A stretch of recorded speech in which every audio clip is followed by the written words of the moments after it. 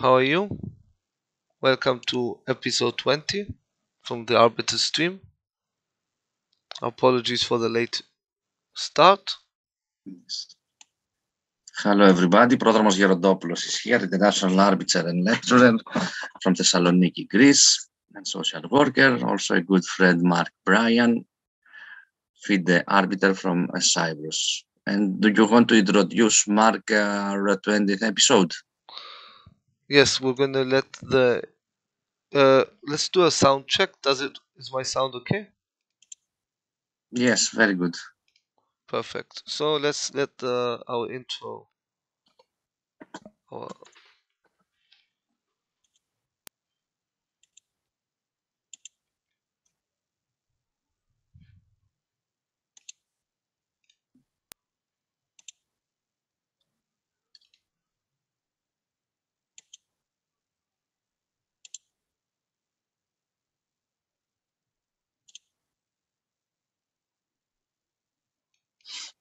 So, as with today, we're doing an arbiter decision audit, which is we're gonna look at some arbiter cases that have taken place in the recent past and look at it at what rules were broken from the players and how the arbiters reacted to this action. So we have 3 cases today. 2 are well published. The third one is was published on Facebook. It was sent to me by an arbiter friend of mine. It was sent to me and he asked me what my opinion was towards this situation. So yeah, I've included it into our video. Yes. So let's start with the first case. The first case we're going to look at is mainly about distracting of the opponent. It's a very bizarre case because even I am still not 100% sure what actually happened, despite trying to dig a lot of videos up, a lot of information. It's very hard to see actually what happened. So of course we're talking about the King Gate between Samuel Sevyan and Hans Niemann at the US Chess Championship. So we're gonna move to our. We're gonna watch the 2 videos, and we're gonna comment on the video.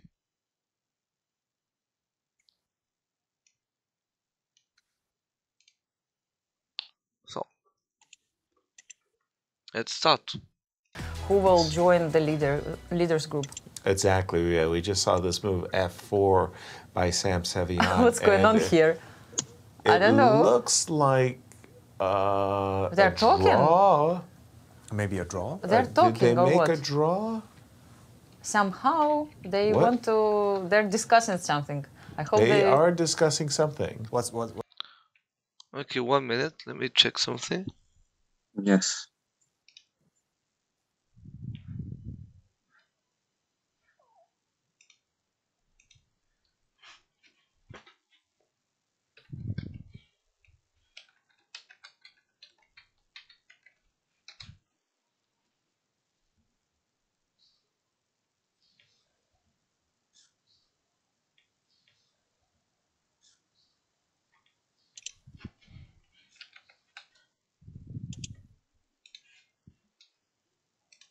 Yeah, we're facing some small technical problem. 1 minute. Yes, I can't find it on YouTube, Mark. This is the case. Okay.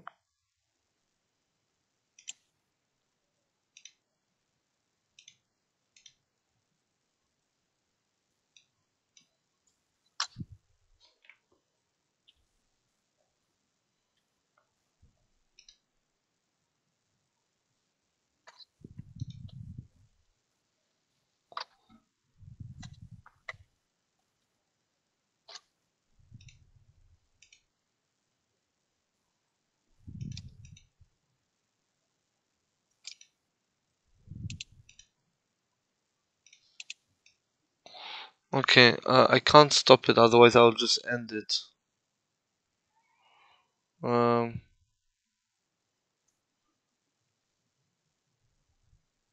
Because I'm not online from YouTube. I don't know why. It should have worked.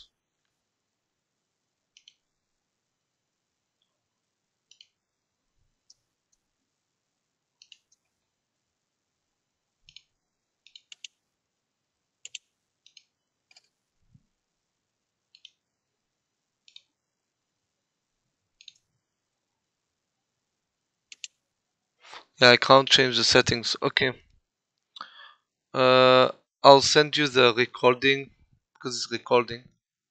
Yes, okay. I'll send you the recording and we'll upload it later. Okay. Okay. Yeah. Sorry. Carry on, okay. I'm sorry, I don't know. It's not work today. Our tech, we have a lot of issues today.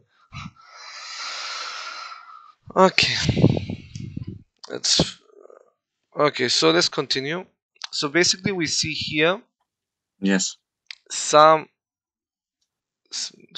Sevian take the king of Niman It's like and then just giving it back to him. They're a talking. draw. Maybe a draw? They're Did talking they or make what? a draw? This is article They What? want to. They're discussing something. 12.9. They- They are discussing something. There are What's some happening? Something are there some happened. What's about going the on role in of the arbiter in the current such situations. Did he touch the king and right now? Whoa. As you can see the touch video, move, perhaps? What just happened? Yes, F4? let's see. I see that They Hans stopped is the a little bit game, nervous. He's trying talked to about the say something. Perhaps Black Kings. there's- Yes. The know knight that is it's broken. No, Yeah. there were no knights in this This position. It was is- the pawn. Sorry, and the before. king. Yeah. The king. The king. Yes, the There's king, something yes. wrong with Called the the king. arbiter. Something happened. Yes, A Newman Oh, It's you really touched interesting. your king. you're claimed saying. for disturbing. that's your king. But wait a second. I mean, I mean, that's not the Sam worst explained thing to with touch. white. You know, his king is on H4. So I'm trying to understand still. No, they actually Here went the into the arbiter variation that stopped the game and you mentioned with rook takes h6. Yes, rook takes Continues h6. Like, I about started the to guess warning. moves of Hans. You know, at the end of the 12.9.1. tournament. Okay, so the And then- arbiter keeps starting the clock. The players keep stopping Set the clock. the Something clock is again. Confusing. Yes, really don't know what happened. But normally you have to stop your clock and then you speak to the arbiter. Exactly. Yes, Well, I in think- any case, Sevian Hans is looking at the position stood after up from his F4. chair and Now that was the went out. line that we looked Yes, at, Anastasia. He didn't want to Is continue it a the draw, game.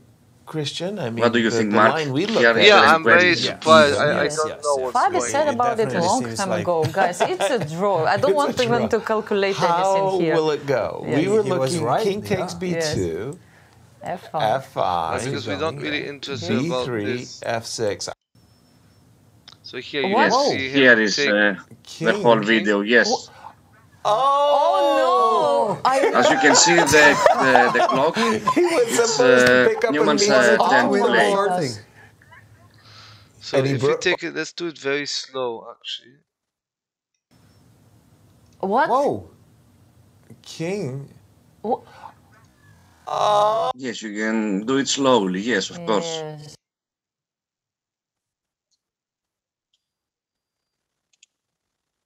a bit too slow. Yes.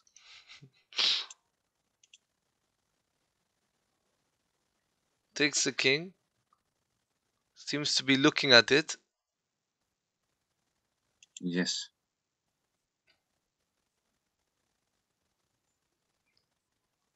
And takes the top off. So yeah, here the only thing that I could maybe think of is like maybe by accident. And he broke the. That's what he- What do you think? Which I cannot believe it paragraph just of the happened. Oh article my God. He just 12.9 broke the king for some exists reason. here, Mark? I would suggest the first one. Give a warning and give the player Yes. back the amount of time that the player has actually lost. Yes, 12.9.1. Yeah. We can show the manual, the arbiter's manual about the article for the audience, if it is easily to do that. Should be. Yes. So let's go to And to Article explain 12. the regulation here. Yes, of course.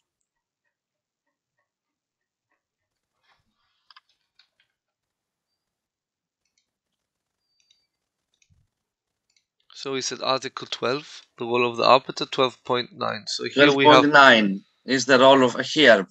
Yes, 12.9.1 yes. So here is I warning. Yes. I would like also give a warning, Yes. like the arbiter did there. And now since the opponent already had like 35 minutes on the clock, you'd increasing the time of the opponent, so on, is not like let's say it wasn't crucial, not really crucial. Yes. So yeah, you could here increase the time just because of the time that was lost. Yeah. Strange situation. Strange situation.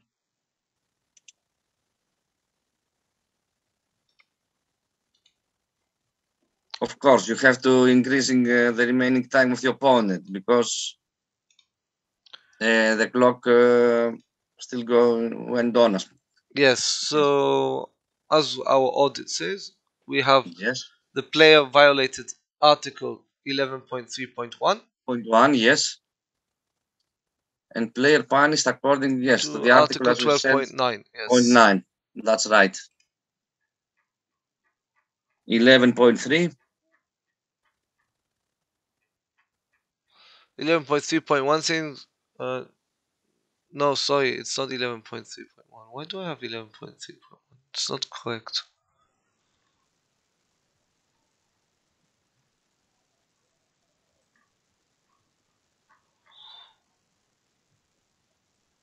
So it's 11.5. Yes. It's 11.5. So it's 11.5, and Article 11.5 it says, it is forbidden to distract or annoy the opponent in any manner whatsoever. This includes unreasonable claims, unreasonable offers of a draw, or the introduction of a source of noise into the playing area. Okay? Yes. The Yes, that's arbiter right. must always intervene when the opponent is disturbed or distracted.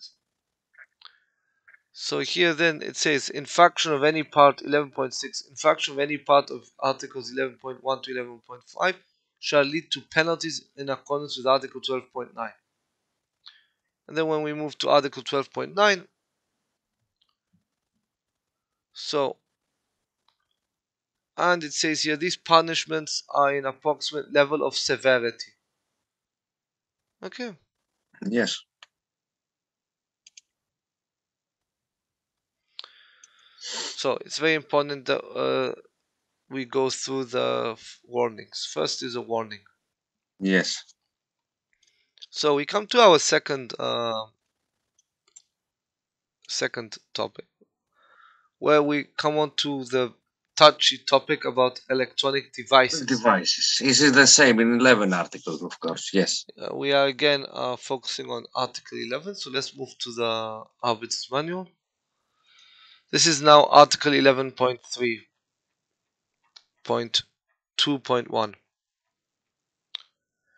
During a game, a player is forbidden to have any electronic device not specifically approved by the arbiter in the playing venue. In the venue, not in the playing hall. Venue Venue. means the smoking area, the toilets. Yep. So again, it goes into 3.3. The arbiter may require the player to allow his clothes, bags, other items of body to be inspected prior. The arbiter or person authorized by the arbiter shall inspect the player. Shall be of the same gender. If a player refuses to cooperate, the arbiter shall take measures in accordance to 12.9. And it goes on to say the regulations about electronic devices are now very strict.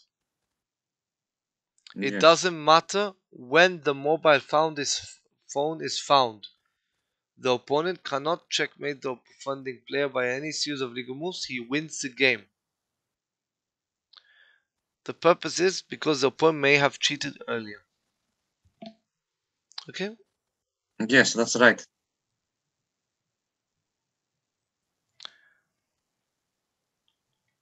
Okay, and of course it says that if an arbiter or an organ to specify in advance, there might be a less severe penalty for a violation of this article. But because this is a serious tournament, serious consequences for such violations. Yes. So we're going to look at a case that took place in the World Junior Championship.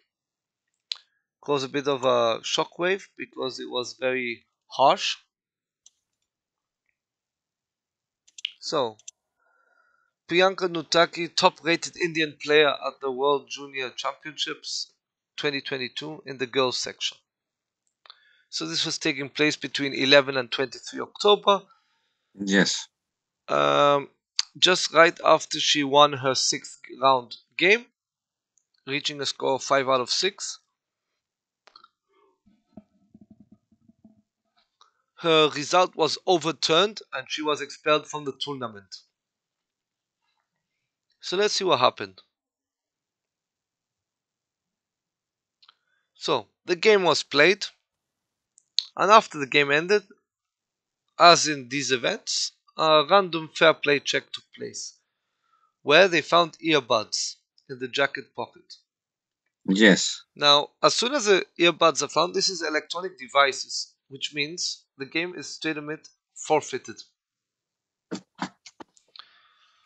So, regardless if there is suspicion of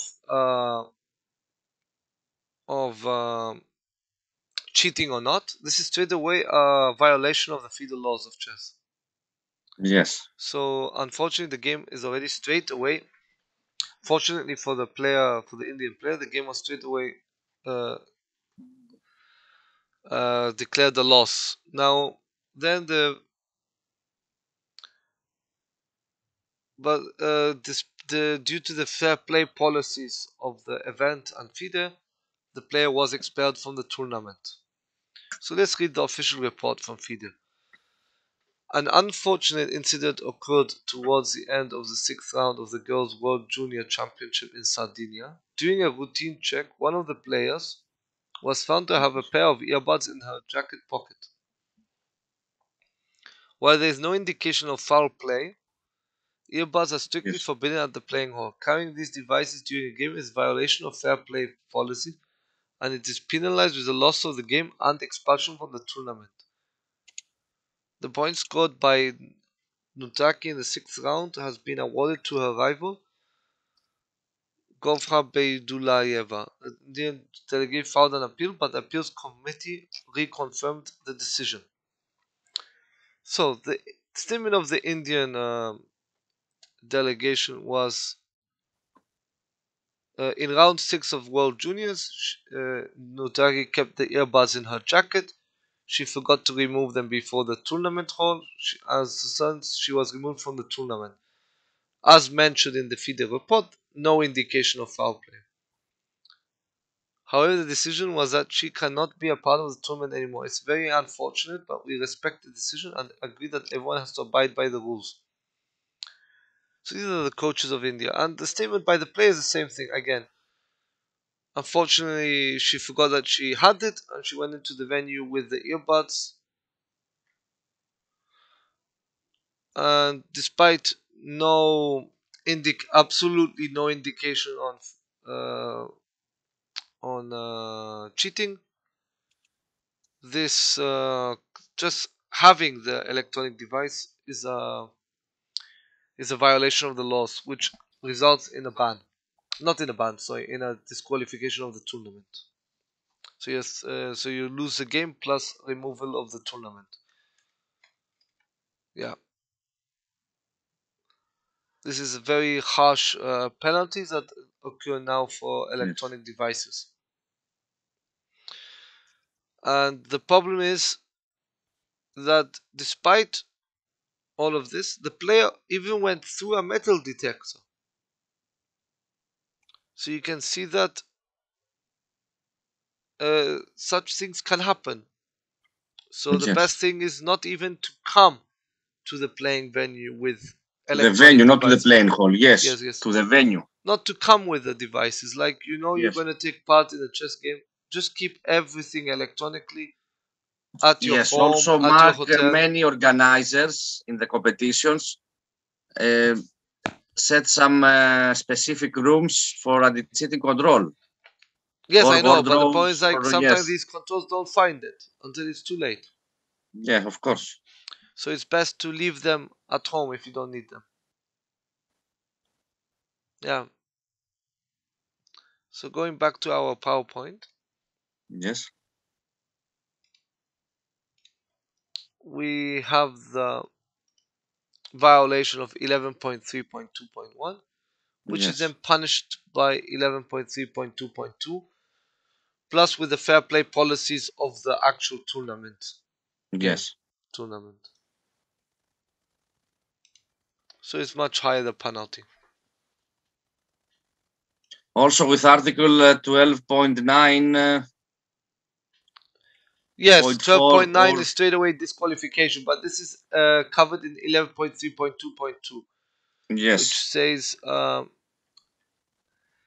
if it is evident that a player has such a device on the person in the playing venue, the player shall lose the game. The opponent Yes. shall win. So it's very strong.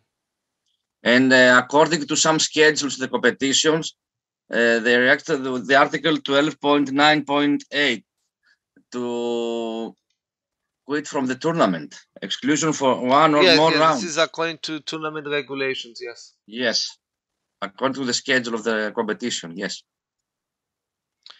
So then we're going to our third case, which is actually a interesting case. The Yes, use of notes. of course. Books, Books or handbooks, chess books, notebooks, yes. Chess books, bulletins, chess bulletins. Yes. Chess bulletins was a popular thing of the past. Notebooks, score sheets, extra score sheets. I remember when we were playing in the Cyprus Open Championship in 2005, 2006. We got every second round a nice bulletin with the games inside, and while we were playing and bored, we would usually read the bulletin. Yes. In many tournaments, Mark, in many tournaments. Yes. No, I never thought of using the bulletin to find moves of my own. Yes. But unfortunately, this is now the case, so this is like banned. You always have to think of the bad case. So in this case that the player sent me, there is a bookstore which has many tournaments of bookstores. And while the player goes to the bathroom, he has to pass the bookstore. Yes. So on the way to the bathroom, the player passes the bookstore and buys some books.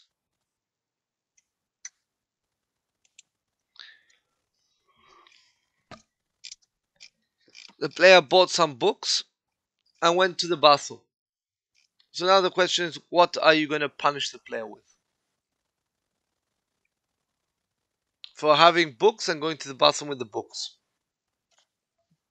And this is where... Not only the bathroom with the books, something that's very complicated. Yes, it's just maybe to have two books, one inside the other one. Yeah, the problem is just having books. First of all, I think the main problem is why is a player at the bookstore in the first place? Player should not have... The player left basically the venue, the playing This is hall. the alternative cheating, not from electronic devices, but with... But many times this is by accident. So a player leaves the playing area by accident, not realizing they're not allowed to go. That's right. You use Article 12.9 as a basis for punishment. For punishment, yes. The role of arbiter is according to the Article 12.9 to players' behavior. Yes. And I agree with the arbiter at the venue that did not disqualify the player, because I think it's very harsh to disqualify a player for just leaving the venue. especially when I would say part of the blame lies on the organizers for not controlling this, yes? Well, Mark, I don't know how you feel about this. Let's say you don't really check very well where the players go. Isn't it part of the organizers? Like, you can't Yes. blame always the players, yes? So yes, this is one thing. And then we have the player using the notes, which is actually the violation of Article 11.3.1 and gets punished with Article 12.9. So we should always start with with the warning. Always with the warning. Always It's start. the first one, it's more easy. And unless we see the suspect file he's cheating. extinguisher to say, okay, this Okay, is the unless we warning. suspect cheating. Let's say the player played the opening according to the book. Yes. Let's say the board position is a London opening and the player has a book on the London. That is clear cheating, so the player will be punished severely because of the severity of the matter. But of the Yes, player that's just right. going to the shop, although it's against the laws of chess. And here, let's say if he does it the next round, you can punish with loss of game. Why? Because you've already warned them about it. Do you agree? Yes, of course. Because even though it's two different games, I think the violation, that certain violation, does carry on from game to game. We're not talking about illegal moves. We're talking about going to the knowingly leaving the venue. If a player does it once, you can understand it's a mistake.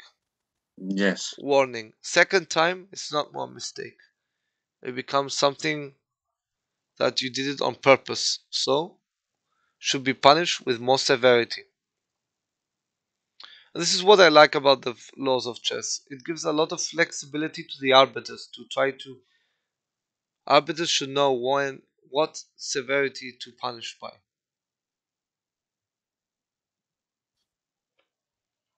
Do we have any other questions from the audience today? Yes, is there any question from the audience? Something they want to discuss about? Because otherwise, it's a very short episode today.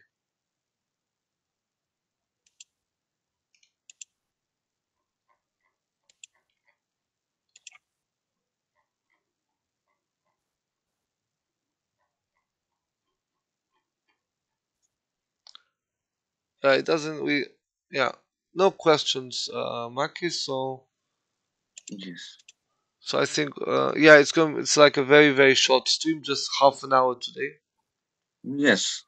It was a specific. It was like. But we have to inform the audience tonight that in our future episodes we will have 2 interviews. It will be a little surprise. Yes, we have. With special guests. Yep. And we are about to announce that. As it was a very small stream today. Thank you everyone for watching. Thank you everyone. Thanks for watching and for the support. We'll have good material, good stuff for arbiters, lectures and topics, and very useful for seminars and for their competitions. So keep in touch, stay tuned. Stay tuned and see you next Wednesday. Next Wednesday. Thanks to all of you.